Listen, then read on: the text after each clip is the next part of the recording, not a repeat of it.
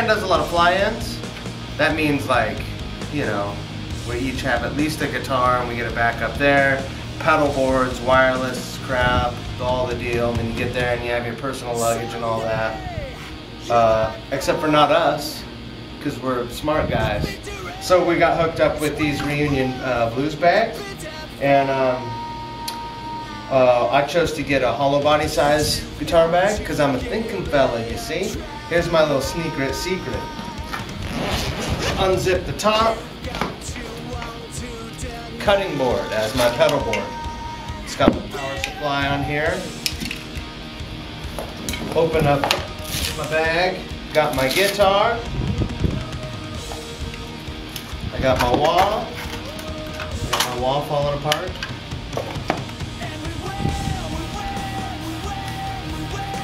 I got my overdrive. And my delay.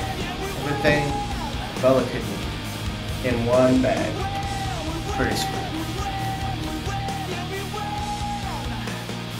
So anyway, Mike was explaining how we would like to kind of roll. We do a lot of fly-ins and stuff like that.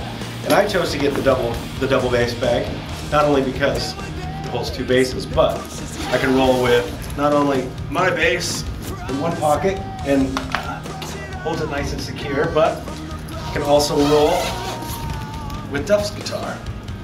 And not only does this only make it easier, but this day and age it saves us a little coin too.